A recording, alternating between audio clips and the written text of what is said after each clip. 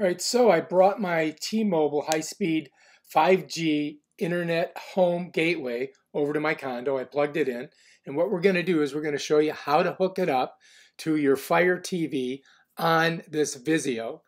First thing you got to do is turn on the TV. So you got to hit that top right button. It's red. That's your turn on button, and that's going to turn on the TV.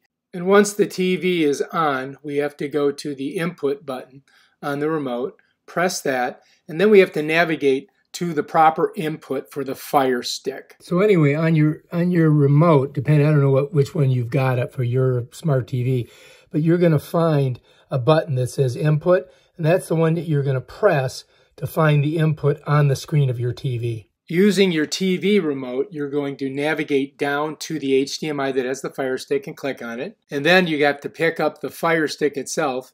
And now you're going to use this to navigate. We're on the Fire TV, so let's go ahead and we're going to use the Amazon remote.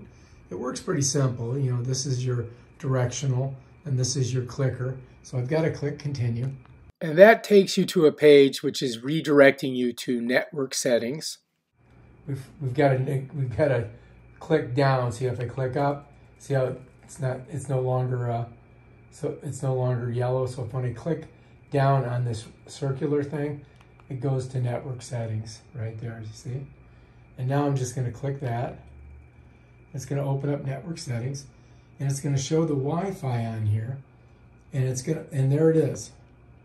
There's our T-Mobile right there. And all we have to do is click it.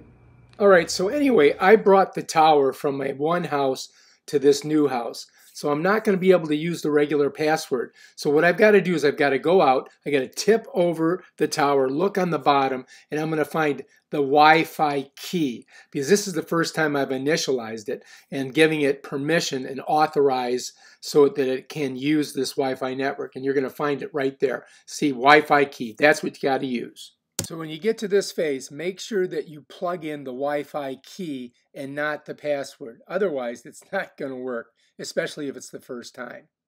All right, so I put in the Wi-Fi key and bam, I am now connected.